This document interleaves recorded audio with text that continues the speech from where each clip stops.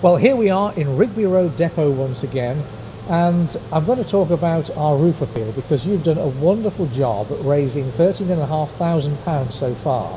And if it hadn't been for you, we wouldn't actually be operating trams now, because shortly after we launched the appeal, we had a serious problem with the front beam of the depot roof, and we had to close it for a week, and we used some of that money to have emergency repairs undertaken.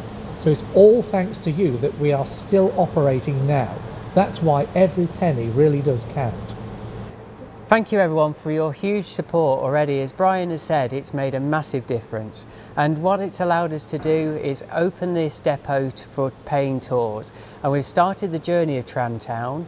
That's allowed members of the public to see the trams at their own time, at their own speed, and be part of the journey that we've started.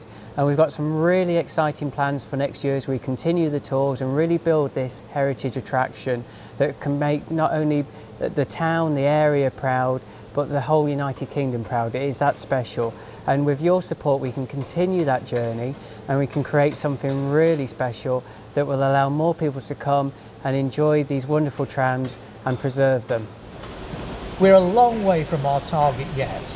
So if anybody out there can spare us £1 or even a penny, we're grateful for anything we can get, quite frankly. There are several ways to do it.